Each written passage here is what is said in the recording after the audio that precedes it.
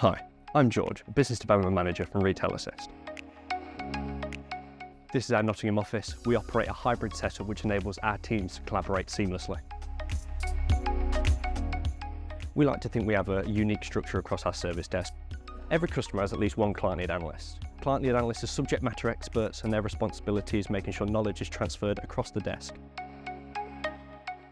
I'm a Client Lead Analyst. My role is to provide knowledge to other analysts, as well as being a point of contact for the client.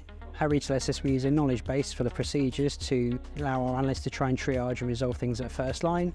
Part of the role of the CLA is to keep that knowledge base up to date. This helps us deliver a consistent, seamless service. We have a broad team of call analysts who are responsible for the day-to-day management of incidents.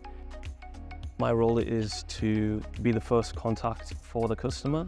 I will try to establish the issue that they have. Once I establish that issue, I can try to use our knowledge base that we have to resolve the issue myself, work with members of the team to do so. If we can't do that, at least we have a good knowledge of the issue itself. So if we need a third party, we can direct them to the right area to resolve that problem as quickly as possible.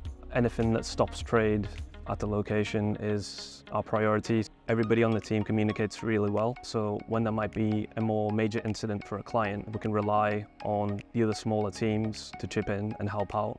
We also have an experienced team of service delivery leads who are responsible for resourcing and skills across the service desk.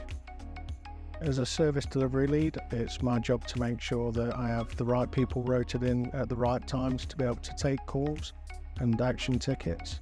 So every day is different, so we have team meetings throughout the day where we will discuss anything that's happened with any of the clients. When we have a major incident, we make sure that we have coverage for the phones. We also make sure that we have the right people available so that they can action the tickets and they can focus on getting to the root cause. I use dashboards to monitor tickets, and we're able to then prioritise how we allocate the workload. We're also able to use the dashboard so that if there's a common theme of tickets coming in, we can find whether there's an underlying major issue.